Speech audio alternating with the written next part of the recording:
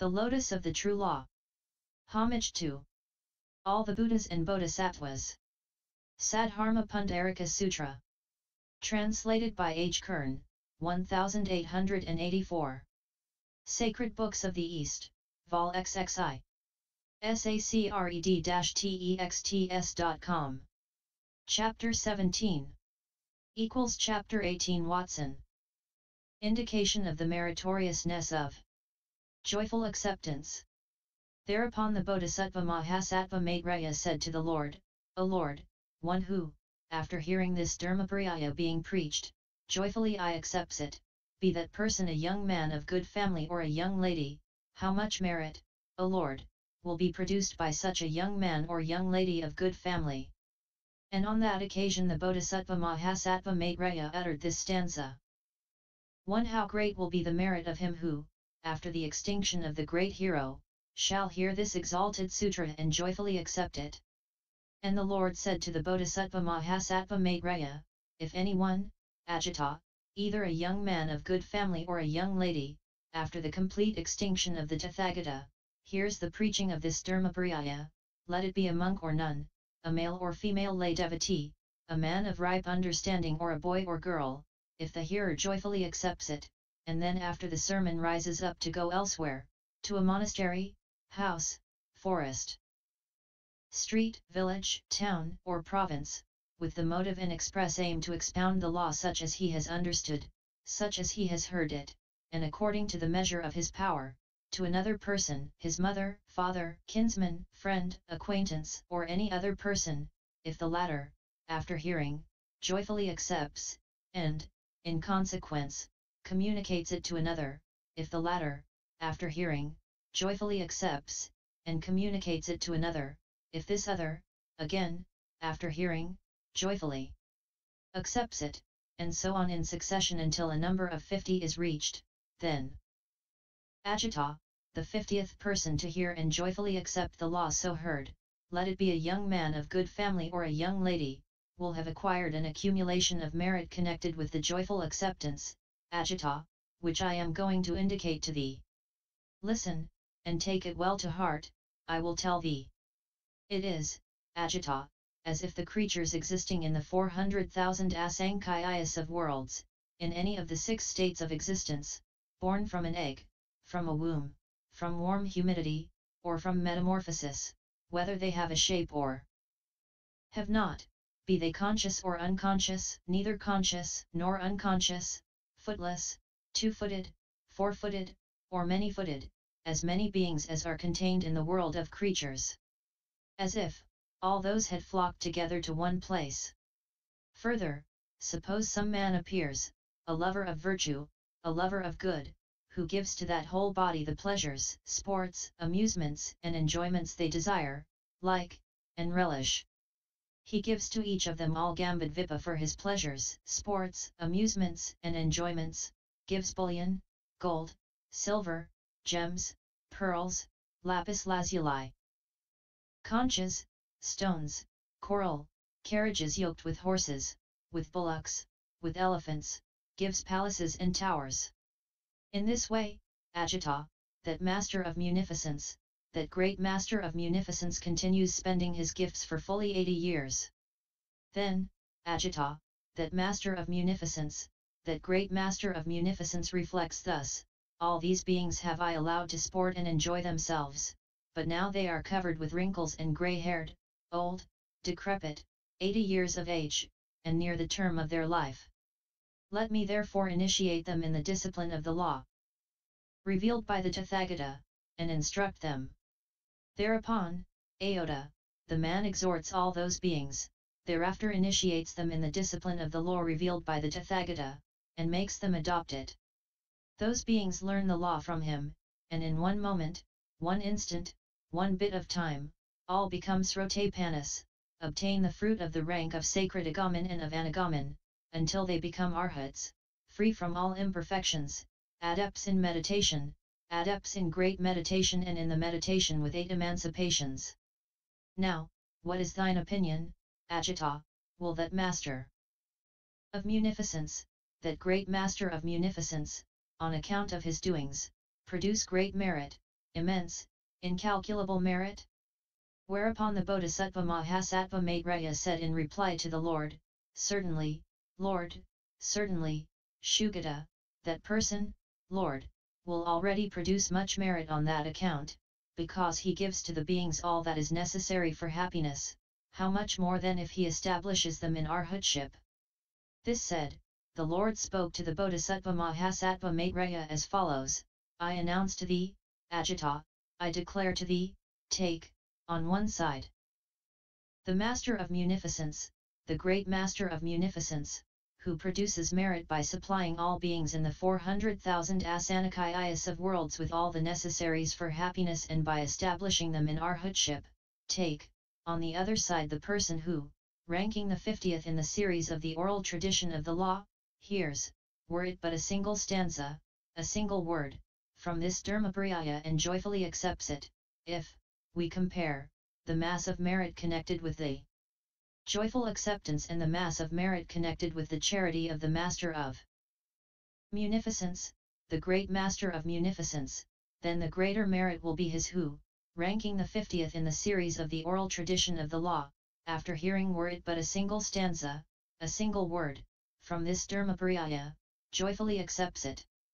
Against this accumulation of merit, Agita, this accumulation of roots of goodness connected with that joyful acceptance, the former accumulation of merit connected with the charity of that Master of Munificence, that Great Master of Munificence, and connected with the confirmation in arhatship, does not fetch the 1/100 part, not the 1/100,000, not the 1/10,000,000, not the 1/1000,000,000, not the 1/1000 x 10 million, not the 1/100,000 x 10 million, not the 1/100,000 x 10,000 x 10 million part.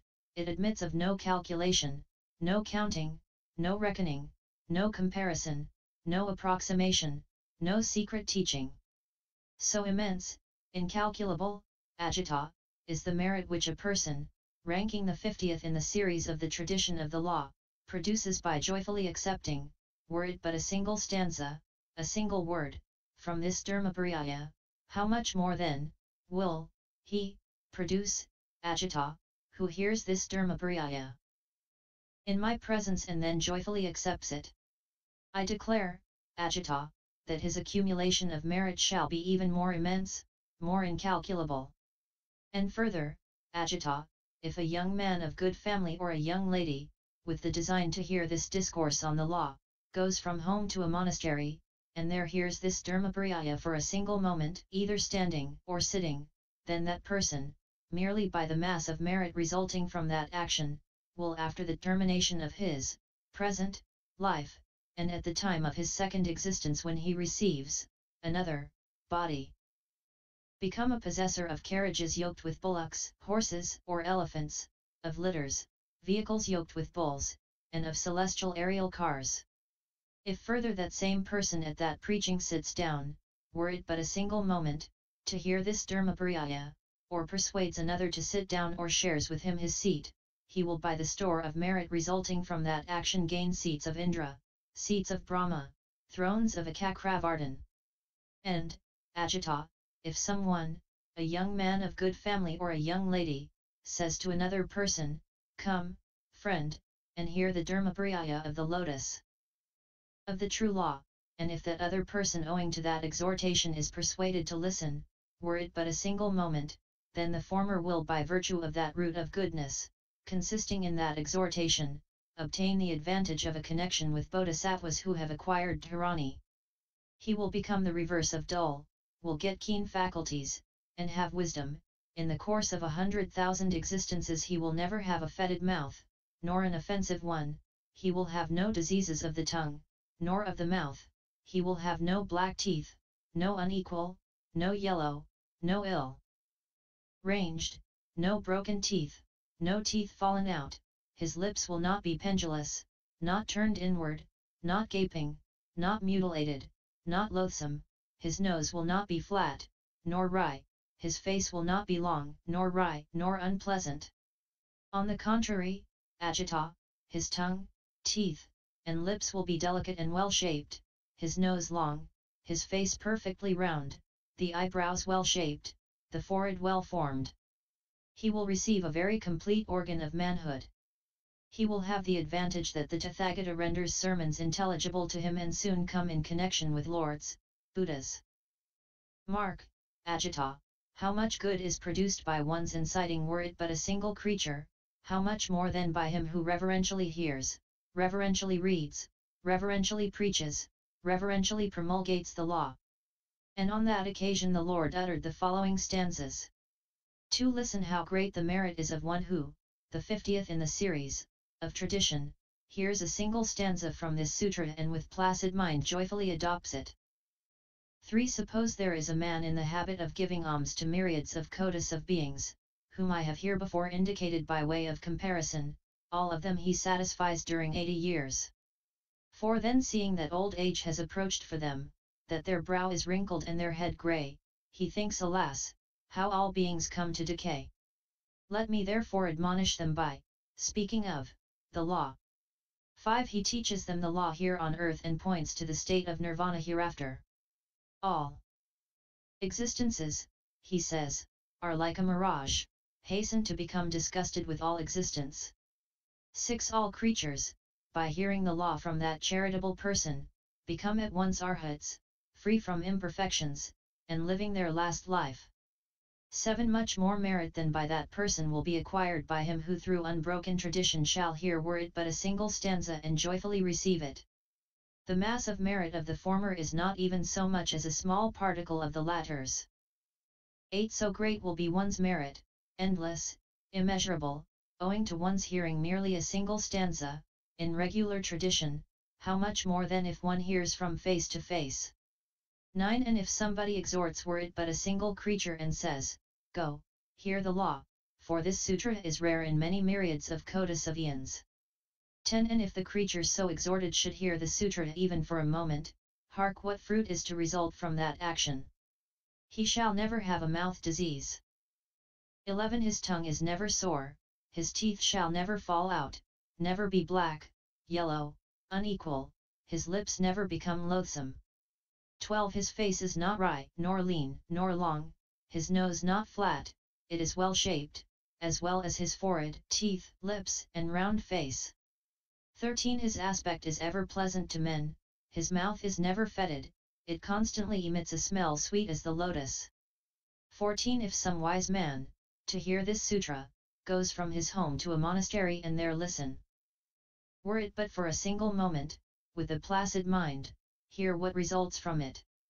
15. His body is very fair, he drives with horse carriages, that wise man, and is mounted on elevated carriages drawn by elephants and variegated with gems. 16. He possesses litters covered with ornaments and carried by numerous men. Such is the blessed fruit of his going to hear preaching. 17. Owing to the performance of that pious work he shall, when sitting in the assembly there, obtain seats of Indra, seats of Brahma,